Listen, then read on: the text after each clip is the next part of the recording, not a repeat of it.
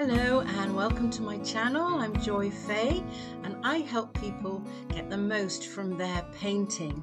And today I'm going to go through an easy, fun project using collage. So in this project, I'm just using a limited palette. I've got some yellow ochre, white, black, and some cadmium orange. So I'm keeping it really simple. Very easy, and using a limited palette can be really helpful. I'm just now doing some things with some charcoal. I've got my pens out, just seeing what I want to do. I'm playing, just doing some different kind of shapes. I've divided this paper up into 4 sections, and then I'm just rubbing into the charcoal. You don't have to do this. I want you to just feel loose and enjoy the process, not have any expectations, just kind of go with the flow. So I'm adding a bit of black paint, spraying some water on, just seeing what will happen really, and I think this is the wonderful thing about playing. You can experiment and see. You've got nothing to lose and everything to gain. And, you can create different shapes and, basically do what comes into your mind to do. Don't inhibit yourself from going with the flow.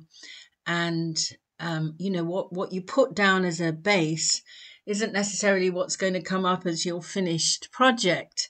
But, all this part is a really good way to get into your right side of your brain, your creative side, and enjoy yourself. And that's the whole point of the object really, is to have, fun and enjoy the whole process of painting and discovering something for yourself. So, I'm using different tools. I've got a little sponge brush here, and I'm filling in some of the spaces with white, covering some of the marks up. And this is what happens when you go to the next level and you think, okay, what do I like? What do I want to cover up? Where are my shapes? Using a scraper, again, just enjoy. There's no hard and fast rule.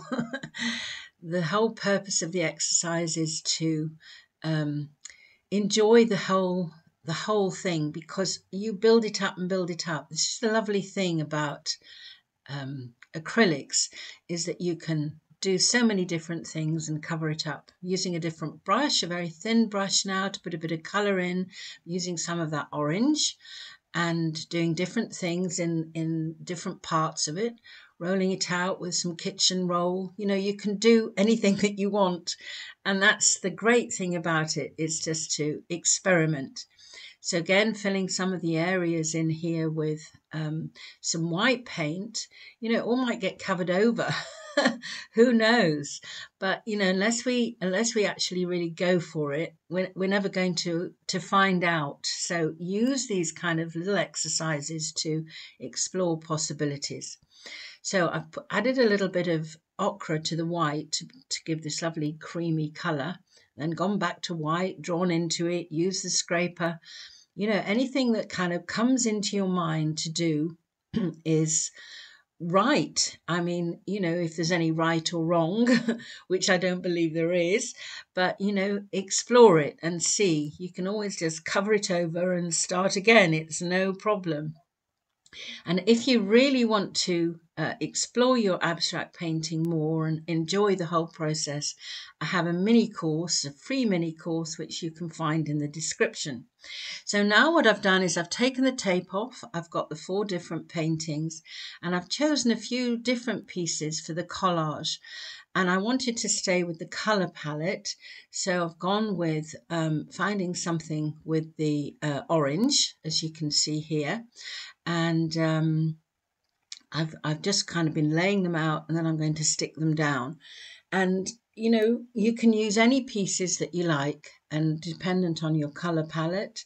But again, be free and easy about it. See what you like to do, and explore those possibilities. So I've stuck some of these little pieces down, and it's turning out sort of quite an interesting little painting, considering we started with just playing. I've sectioned some of the areas off with the different colours, covered some of it over with the the collage, and I want you to play and really kind of enjoy seeing what will happen.